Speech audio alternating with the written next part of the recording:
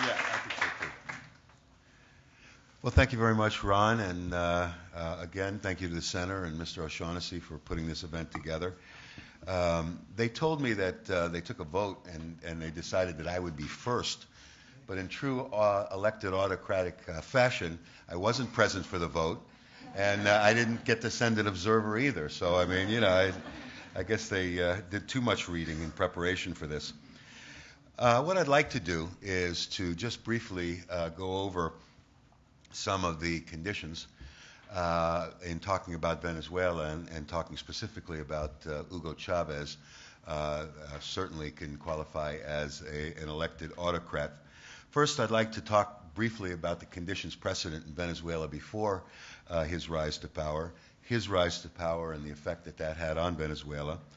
How did it come to this in terms of what he did in power to become autocratic? And finally, what we should be doing now. Certainly the conditions precedent in Venezuela were not unique to Latin America during the times. You had a strong man who was overthrown in 1958 by the name of Pérez Jiménez, and what came out of that was actually not a bad system. You had a two-party system, one party by the name of COPAI, the other party AD. COPAI was a Christian Democratic Party. AD was a Social Democratic Party. Seemed to work pretty well. They alternated in elections pretty much over the next couple of decades. And things seemed to be pretty good. Oil was nationalized in Venezuela under a company called PDVSA. And the receipts of that oil seemed to be used in a fairly good way. But there were some clouds on the horizon. In the 60s, there was something called the Caracazo, which was an uprising of poor people in the slums of Caracas.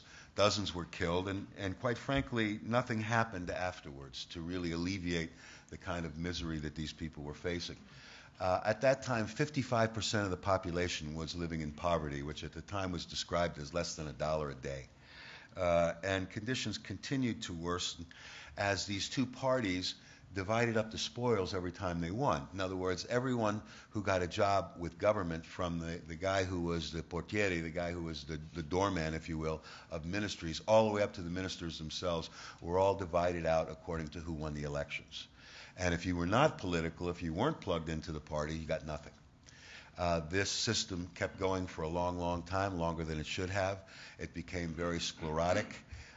It did not listen to the needs and the wishes of poor people at the time. And quite frankly, what was happening in the world at the time, particularly in Latin America, and by the way, Latin America has had its parallel of the Arab Spring. But one thing you have to remember in Latin America is things move much more slowly and deliberately, okay? And this Latin Spring started back in the 90s and started to accelerate. And one of the things that you need to think about in terms of Chavez, or at least I use, is the fact that he was very much a part of his times, and he led his times in some ways on the cutting edge, okay? But he was very much a part of his time, similar to a surfer catching a wave. He happened to be at the right place at the right time with the right street cred, was able to rise to power and then take this movement, if you will, throughout all of Latin America to new heights, and quite frankly, fashioned it in his own way. One of the things that you find in many of these countries that have elected autocrats is their ability to be able to feather their nest and those of followers with the proceeds from commodity sales, in this case, gas and oil. Venezuela is sitting on the largest reserves of petroleum and gas in the world, larger than Saudi Arabia. And you can begin to see what that has done to the politics of the region over the decades. Chavez, the rise of Chavez.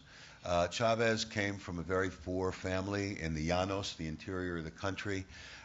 He was farmed out to his grandmother at a very young age and lived with her. The other 7 children in the family lived with mom and dad, who were school teachers at the time, but he was kind of shunted off to his grandmother.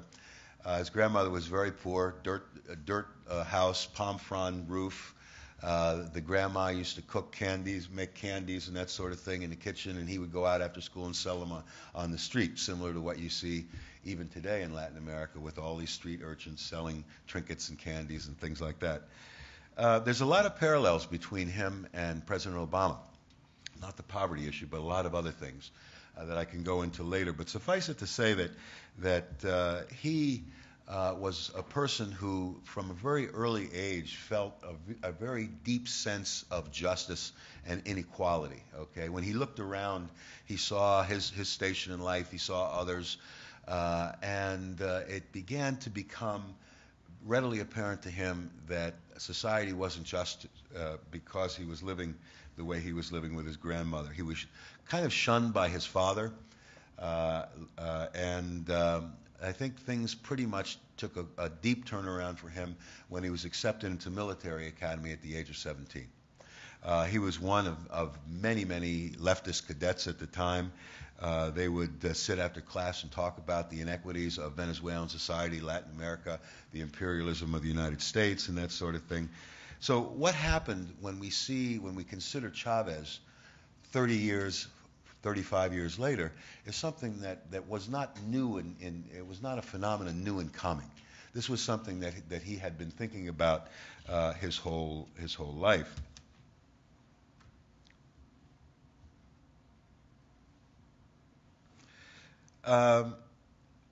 At the time that Chavez rose to power, I'm going to skip all the way to 1992. Chavez is a lieutenant colonel stationed in the border between Colombia and Venezuela. And he sees firsthand not only the lot of the poor who live out there, but he also sees that the FARC guerrillas, the Colombian guerrillas who are operating on the Venezuelan side of the border and using Venezuela as a safe haven, are seen as the legitimate force in this area by both Venezuelans and emigre Colombians living on the Venezuelan side of the border. And that they not only exert taxes or war taxes from businesses and that sort of thing and traffic in coca, but they also give some of this back to the poor people who live in their areas of operation. When I had a conversation with Chavez years later, he told me that this was indeed the case, and that we were looking at the FARC from a completely wrong angle, and that they were very much a popular force, and we should change our policies as a result of it. 1992 coup, he loses. Many of the officers that were in the coup with him fled to other countries, to include Peru. He was jailed for 2 years, and then after 2 years of spending a great deal of time contemplating, thinking, writing, meeting with leftist universities, professors and other thinkers in Venezuela, he's released on good behavior by President Caldera and is sent, goes home for a while and then goes to Cuba. In Cuba, he spends about 6 months. He gets his health back. He reads. He meets with communist officials in Cuba. And Fidel gives him the same message that he has given to Salvador Allende and others, democratically elected leaders, and that is, if you go gradually to a socialist revolution, you can get this done. Fidel obviously admitting the fact that he had gone way too fast. The means of production fled the country. He was left with an economy in tatters. And while they never understood what capital needs and what capitalists and businessmen need, they did know that going slower would be a better way to do it, as opposed to having to try to pick up the pieces after the means of production have disintegrated. In his writings, he includes a good dose of Venezuelan nationalism with Bolivar and the egalitarianism of Bolivar. Now, Simón Bolívar, it's interesting that we're here in a center dedicated to President Jefferson. Bolivar, in many, many ways, is considered to be not a democratic person, okay, not a democratic leader. At the same token, you can read a lot of what Simón Bolívar wrote and interpret it in so many different ways, as you can read Thomas Jefferson and interpret it in so many different ways. And what he took from Simón Bolívar was the man of the people, the leader who was looking out for the poor, and he wrapped himself in the mantle of Simon Bolivar, plus the intense nationalism. He wins the elections in 1998, comes back, wins the elections by 56% of the vote, and begins to draft a new constitution right away. Okay, country is in desperate shape. He convinces people that it needs a new constitution. They draft one, including a great deal of power concentrated on the executive. And then, of course, when all of these drafting committees get done, they don't include the first term of the president who determined that there needed to be a new constitution as counting, because now you've got a new constitution, so the clock should start ticking. So he gets an extra 5 years automatically. Essentially what he did, and I remember very clearly, one of the things that you see is that people think that America pushed Chavez in the direction that he went with. Okay, nothing could be further from the truth. I was deputy assistant secretary, principal deputy assistant secretary at the time, essentially the number 2 person in the bureau. Jeff Davidow, who was my boss at the time, asked me to go to Venezuela because Chavez had just been elected. Jeff had been the ambassador in Venezuela and who had spoken out against coup plotters, to include Hugo Chavez. And they wanted to put a new face on the ground down there. I don't know about a new face, a different face perhaps, but not necessarily a new face. And so they sent me down, and my job was to reach out and to try to forge a relationship with this guy. In the course of the next 6 months, I made 8 trips down there, some with our Attorney General, Janet Reno, others with Barry McCaffrey, cabinet-level folks. And we really reached over about as far as we could to try to reach some understanding with President Chavez. I remember his first trip to the United States. He wanted to go to New York and meet with leading American businessmen who had interest in Venezuela. We set him up with the Council of the Americas. He wanted to meet with President Clinton. He was still a president-elect. He hadn't been sworn in yet, highly irregular. I was able to cut through the clutter of protocol and get that done. He and Bill Clinton had a great meeting, and Bill Clinton said to him, listen, they tell me that you're a populist. I like to think I'm a populist president. But we can do good things together, but as long as you adhere to the constitutional rules that govern your presidency in Venezuela. And that was the key. Because one of the problems with our policy in Latin America and elsewhere is that we do not have a floor for democracy any longer.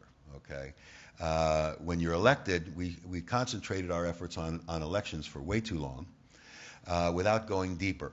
In Latin America, we attempted to go deeper by setting minimum requirements called the Democratic Charter that happened to be ratified and passed by all countries in the hemisphere except for Cuba on 9/11/01. But you don't hear about it much because other events kind of took over. And as soon as that was passed, the Venezuelans and other allies began to undercut it. So it was never really implemented. So you still have it in the Western Hemisphere and regrettably elsewhere, a system where we stress elections, but then we really don't know what to do with what happens after that. And when these elected autocrats start consolidating power through all kinds of different ways that we can go into later, we just don't know what to do with it. We're not constitutional lawyers in Venezuela or in Belarus or Russia, and we tend to give them a pass as a result of it. What do we do about it? I think that one of the things that should be done, and let me just stress first of all that the Obama administration's policy in the hemisphere writ large, but also in Venezuela particularly, seems to be, let's let this model fail. Let's let it just play out. It's failing already. President Chavez died 2 years ago. His handpicked successor, President Maduro, came from being a bus driver and then a union leader and then a trusted loyalist, has very few skills outside of what President Chavez has taught him. And I think that they're headed for disaster. They have off-term elections, non-presidential elections next month. They're expected to lose. And inflation is up at 200%. The economy has contracted by 10% or will contract by 10% at the end of the year. Poverty is up to levels, pre-Chavez levels again. The system is as corrupt and inefficient as you can imagine. And oh, by the way, Caracas has a higher homicide rate than Baghdad did between 2003 and 2011. So the worst homicide rate in the Western Hemisphere for sure. What should be done? I don't think we should have the luxury. I don't think we have the luxury of being able to wait and see what happens and let this thing play out without us doing something. First thing is that one of the things that Chavez did was to pretty much take over control of the media. And if you can imagine sitting in Venezuela, as I have, watching TV and listening to radio and getting, it doesn't really matter what station you're on or what channel you're on, and sitting there and listening to every single bad thing that has happened in the United States as a narrative of these are what the gringos are, these are what the Americans are, this is what they want to do, this is who they are. They've got riots in Ferguson, racial profiling, the disparity between the middle class and the upper classes is growing larger every single day. They hold themselves out to be a model democracy. Look at all the problems that they've got. They've got Washington in paralysis. And if you can imagine listening to that or seeing that on every single channel, save one or two, all day, every day. It would be like your worst nightmare to see the news so misconstrued in so many ways. In any event, one of the things that needs to be done is to correct the record and to begin to direct our efforts towards getting our message out there. No, we are not perfect, but we have the means by which we can correct ourselves through our own democratic institutions. They do not, okay? We have the means to be able to hold our elected officials accountable. They do not. We have the means by which to correct flaws in our economy and in our system through our safety net. Theirs is fraying considerably. The other things that should be done is to ally ourselves with like-minded countries like Chile, Mexico, Costa Rica, Colombia, Peru, etc., and get a democratic message out there to Venezuelans. I think that one of the things that has gotten many administrations flummoxed over Venezuela is that they take anything that you say, turn it around, and use it against you, so that anything that is said about Venezuela, in the end of the day, through their control of mass media, ends up benefiting the regime. I would suggest a blitz on social media, one that is unrelenting in terms of getting the message out and doing it in such a way as to start to influence the debate in Venezuela, which unfortunately is headed in the wrong direction. Finally, I think we need to correct the record that we are not there to take Venezuelans' oil away, that, oh, by the way, we are fast becoming one of the largest producers of oil and gas in the world, and this is just propaganda. I think we need to restrict the visas of Venezuelans to the United States. I think as long as we take disaffected Venezuelans, and if you go to my hometown in South Florida, you can see hundreds of thousands of Venezuelans that have just come to South Florida over the last couple of years. And I think it's not only a brain drain, but it also relieves the pressure on the regime if disaffected people can easily come to the United States. I think we need to reinvigorate the democratic charter. There were some very good things in terms of basic requirements for democracy in the hemisphere that have been ignored, or at best ignored, but at worst really jammed into a closet somewhere, and that needs to be reinvigorated in the hemisphere. I think that at the end of the day, if you were to look historically on Latin America and look at Hugo Chavez as a phenomenon, you would see that he took a lot of his strategies and his plans from a gentleman by the name of Alberto Fujimori, who had preceded him as president in Peru. Fujimori did kind of the same things, perhaps not as grand as as Hugo Chavez, but it did provide a measure of strategy that went into Hugo Chavez. Hugo Chavez died at the right time. He died in the nick of time, I think you would say, largely because he wasn't able to preside over what will happen to Venezuela over the next couple of months. And finally, we need to look at what gave Hugo Chavez the prominence, not just in Venezuela, but throughout all of South America that he had.